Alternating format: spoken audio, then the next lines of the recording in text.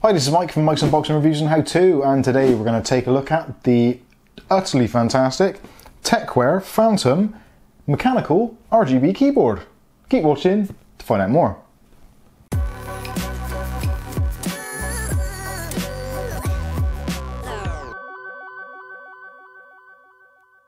Okay, so today we're going to be taking a look at this keyboard from Tecware. Now, some of you may not have heard of Tecware. They don't really tend to do a great deal in the UK. A few bits and pieces, but mostly in America and other markets. So I thought I'd give it a try. Now, this actually is a US layout keyboard. So for those of you that want a UK layout keyboard, this isn't for you. Please stop the video now and go on to the next one. But for those of you that are still with us and want a US keyboard layout and want a cost-effective yet quality constructed RGB keyboard, this is going to be probably right up your street.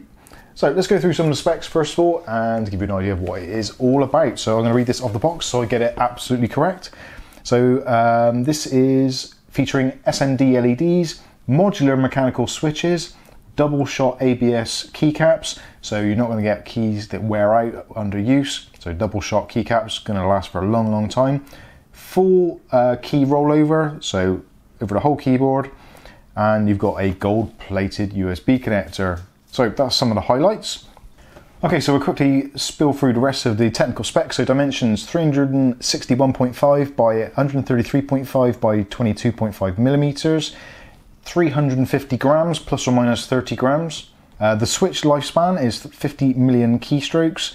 The interface is a 1.8 meter USB 2.0 cable, rated voltage 5 volts, 300 milliamp hours. The layout is the 87 Tenkeyless layout. The back plate is a metal alloy. I believe it is steel, but hey, I'm no expert. LED lighting, you've got 20 modes, 5 levels and 5 speeds. The printed circuit board is a FR-4 fiberglass, if that means anything to you. I'm assuming that's a quality thing. Truthfully, not a clue. System requirements, USB port, Windows 7, Windows 8, Windows 10 or Mac OS. Now, there is actually software which works with this, so this is actually one of the very few keyboards of this kind of price point, around about the 40 to 50 pounds mark. Now, actually, out of interest, quickly going on to price, at the moment in the UK and the US, actually $49.99, so actually a pretty decent price for a mechanical Tenkeyless keyboard that actually has software support for the RGB and also macros, but we'll go into that a little bit later. Warranty is 1 year, and software, as it says on the box, please download at our website, which I already have done. It is on the PC behind me, and we'll soon be plugging it in, and you can see how all that stuff works. So that is all the tech spec off the box. I suppose of note on here is mechanical switches. This is using the Outemu brown on this particular model. You do have an option for the Outemu blue and also the Outemu red. And if I've said Outemu wrong, I've actually said it wrong quite a few times. So there you go. So let's take it out of the box and have a look now. In all fairness, I actually have taken this out of the box a couple of times already, and I've gone to do the review and other things have cropped up, so I haven't got around to doing it. My sincerest apologies, but better late than never. So first of all, we get the Tecware Phantom RGB backlit mechanical keyboard quick start guide. Now, inside this quick start guide gives you all the keystrokes and all that kind of stuff, so you can control the RGB, your My Computer, Internet Explorer, all that kind of stuff. Yeah. And also the triggering of the function keys. Now, it doesn't mean they get angry, it just means that is how you can make certain things happen with certain keystrokes. So that's the kind of thing, dead handy, just keep it under the keyboard or keep it to hand, just in case you forget how to read. Inside, we also get a plastic cover. So this is actually pretty cool if you've got, like I have, got cats who've got an affinity for sitting on anything which is either important or has a light in it. This is great. You can put this over your keyboard at night when you're not using it.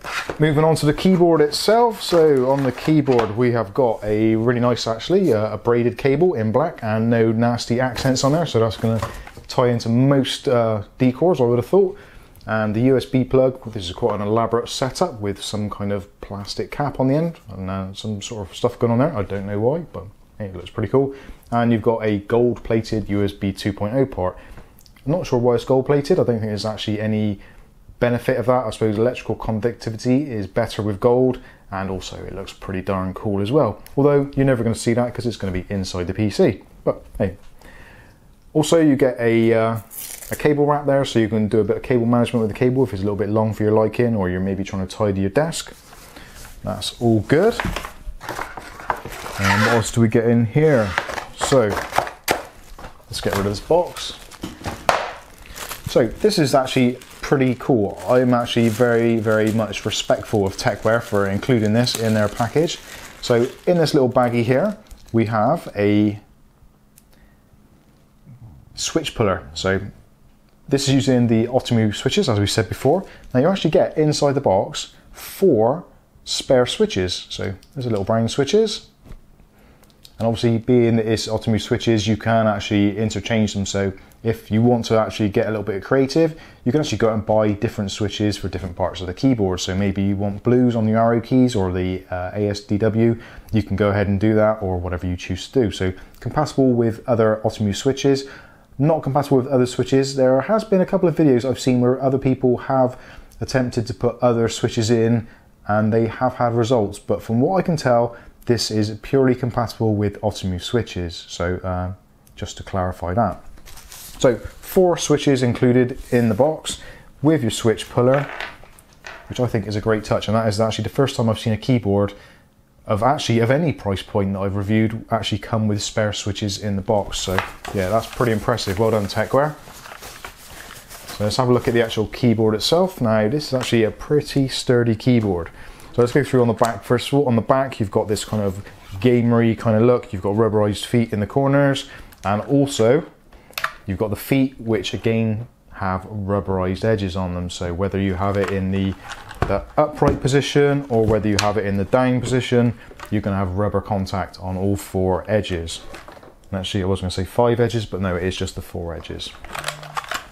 Also on the bottom, which I think is pretty cool, you've got this keycap puller, which you need nails to get out, which I haven't got. So that just pulls out, so then you can use that to remove your keys.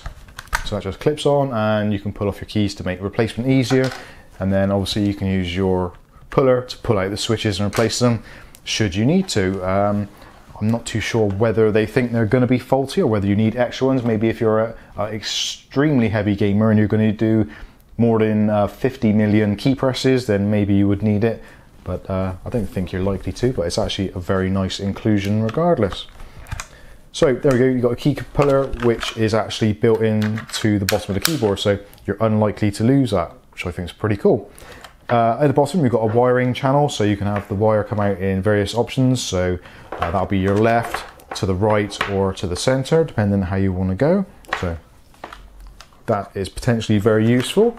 Now, actually onto the keyboard itself. Now, I actually really like this keyboard. I didn't think I was going to appreciate the US layout, but actually it is quite nice to type on. Took a little bit of getting used to, as those in the Discord chat will probably agree to.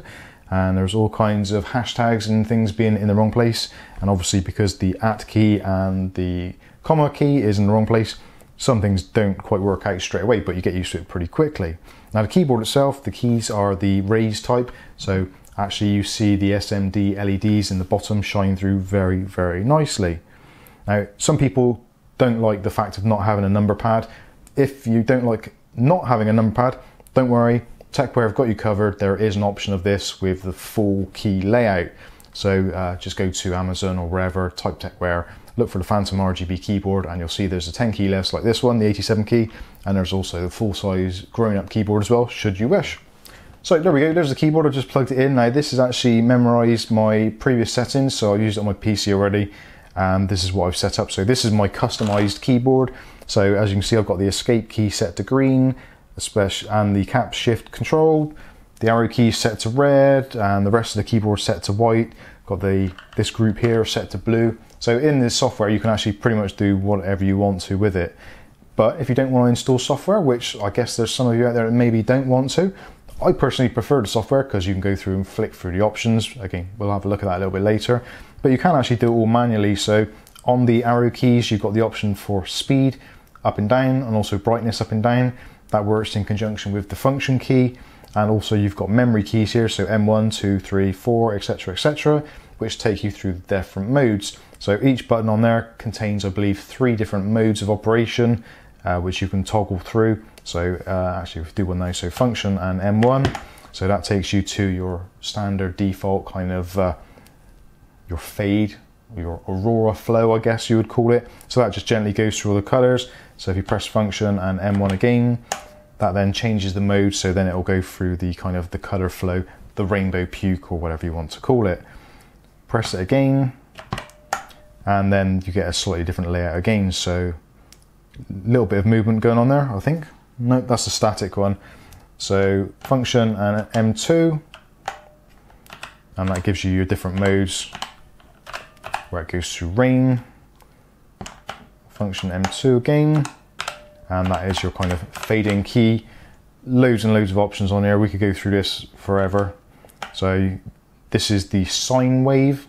Again, all of these options, if you install the software, you've just basically got a drop down menu, which hopefully is going to be showing on the screen, or you may have already seen it pop up on the screen already, and you can control it to your heart's content. There's loads and loads of options, which is something actually which was a little bit frustrating with some of the other keyboards.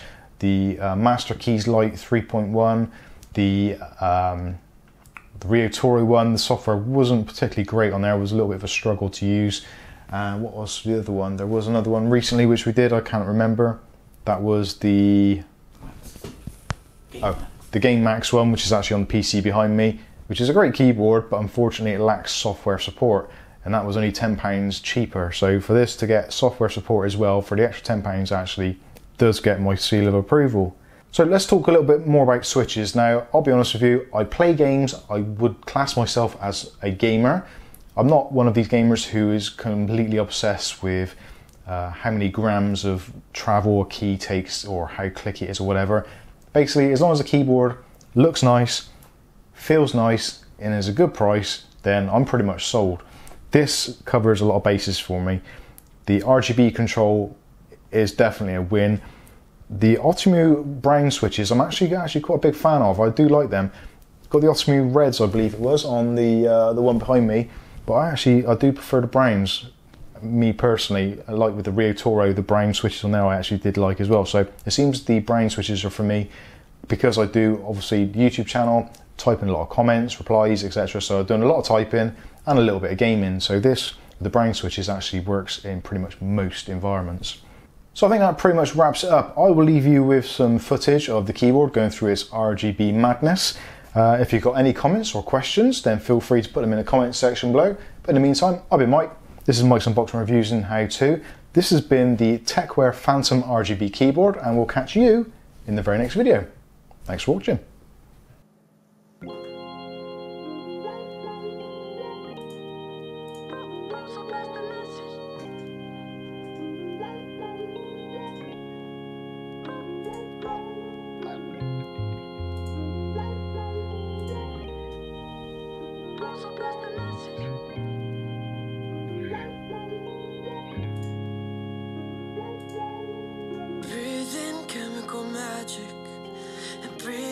Benzo slow, swinging low, chariot swing slow. And if you'd rather pull the shades down than move out of the light, breathe in twice, you're gonna be alright. Prescription Jesus in a bottle may cause seizures, but fit to walk with both the lepers and the preachers. And I'm not either, no, don't think I'm either. Oh, prescription Jesus, but you hide it if you keep it. That orange ship to reach the top, but God don't heal us. And I fight the feeling, I fight the feeling. Oh.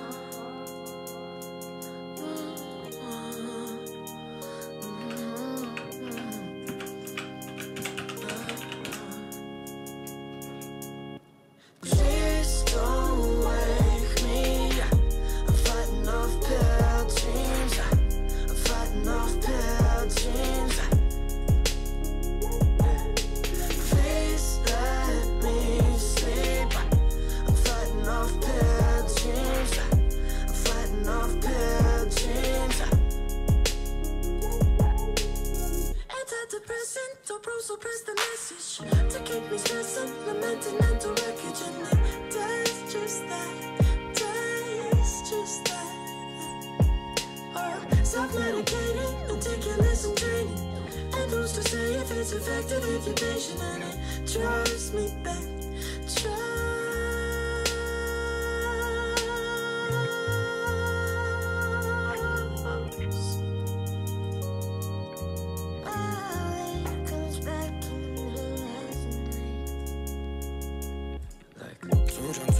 I don't give two fucks. I roll two blunts. I stress too much. Been ahead, way ahead. Got some head back to bed. Break a leg, break a drug. Back it down, smoke a pound. In the cup, back in the bed. In the cup, back with the whips.